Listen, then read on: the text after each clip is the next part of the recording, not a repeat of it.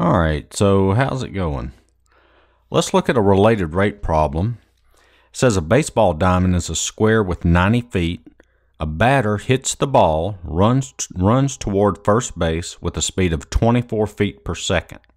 So we've got two questions we've got to answer here. At what rate is his distance from second base decreasing when he is halfway to first base? And then part B, at what rate is his distance from third base increasing at the same moment?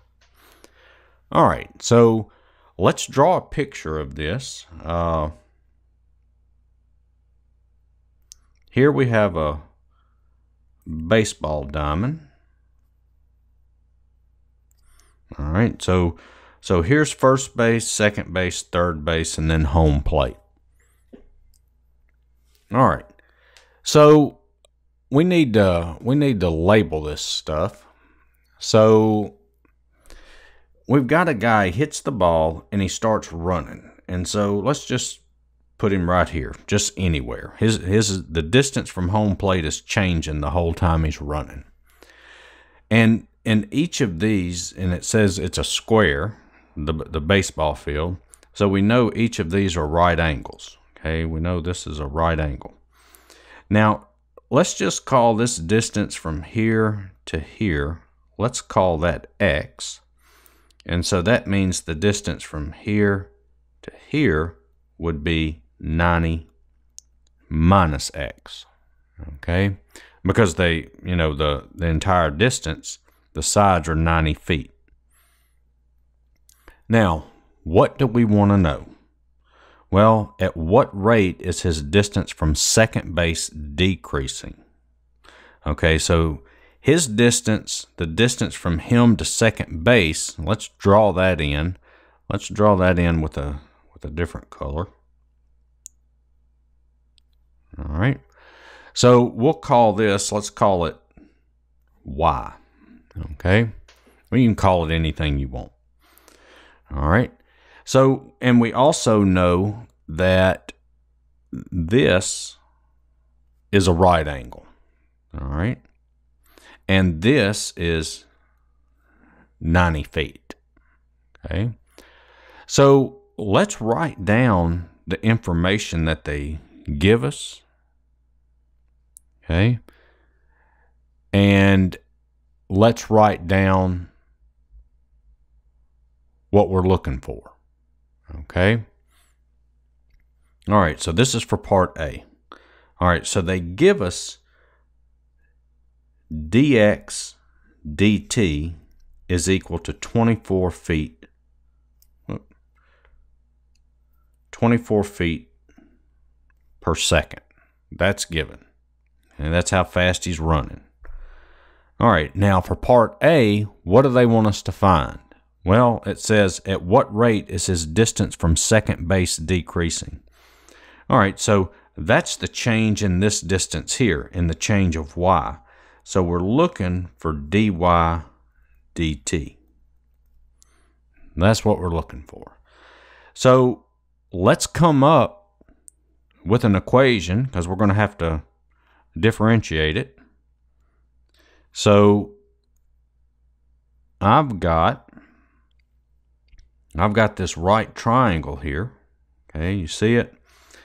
So I know that y squared is equal to 90 minus x squared plus 90 squared. All right, so we've got our equation here, and I'm going to need to take the derivative with respect to t. So I've got 2y times dy dt is equal to, now here I'm going to use chain rule, so that's going to be 2 times 90 minus x, 2 comes down, subtract 1 from the exponent, which gives us a 1, times the derivative of what's inside the parentheses, so derivative of 90 minus x is negative 1, and then times dx dt. And then the derivative of 90 squared, that's just 0. All right. Now, well, what are we looking for? Well, we're looking for dy dt. So let's solve this thing for dy dt. Well, I'm going to divide both sides by 2y. So that is going to give me dy dt is equal to, well, the 2's will cancel. Let's bring the negative out front here. So negative 90 minus x over y times dx dt. All right. And then we just plug everything in. Okay. So I know what I'm going to plug in for dx dt. That's 24. Oh, but wait a minute. Now I got to figure out, well, what's x and what's y? Okay. Well, let's see what it says. At what rate is his distance from second base decreasing when he is halfway to first base? Okay, so that tells me that x is equal to 45. That's half of 90. Okay. But now I need to figure out what y is. Well, y squared is equal to this side squared plus this side squared, right? So y is equal to, well, y squared is this side squared plus this side squared, so y would equal the square root of that. Well, what's x? Well, it's 45, right? And you can see 90 minus 45 is just 45, so that's 45 squared plus, and then this side squared, the 90 squared, and so that tells me y is equal to the square root of 10125. So there's y. So now we can plug everything in. So I get dy dt is equal to negative, and that's going to be 90 minus x, which is 45, over y, which is the square root of 10125, times dx dt, which is 24. And when you put all that into your calculator, you end up with negative 10.7 feet per second. And there's your answer. All right. So now let's do part B. And I'll pause the video while I erase everything. All right. So now let's look at part B. All right. So at what rate is his distance from third base increasing at the same moment? All right. So let's draw in what we're wanting to find. At what rate is his distance from third base increasing? So we're looking for this. Let's call this Z. Okay. So we want to know about this distance changing. Okay. And you can see it's similar to what we just did in part A. We know this is 90. That's a right angle. And this time we're looking for what? dz dt, the change in z. All right, so we're going to do the same thing. We're going to get our equation. Well, this is a right triangle here.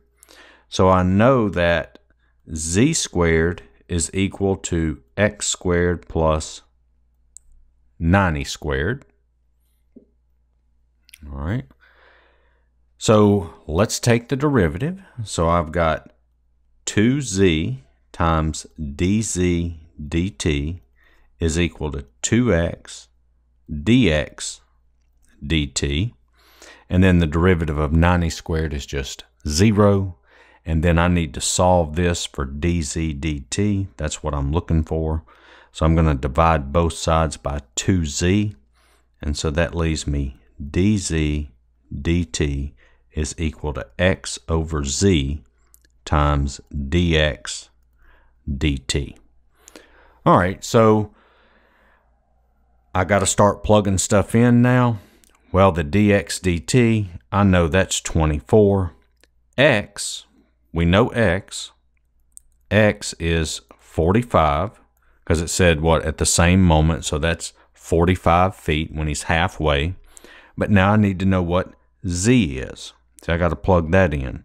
Well, when X is 45, we can solve for Z. X is 45. This side is 90. Pythagorean theorem, Z squared is this side squared plus this side squared. So that means Z is the square root of that. So in this case, we want to know when X is 45. So that's 45 squared plus 90 squared. And you can see it's going to be the same as the other problem. That's 10125. There's Z.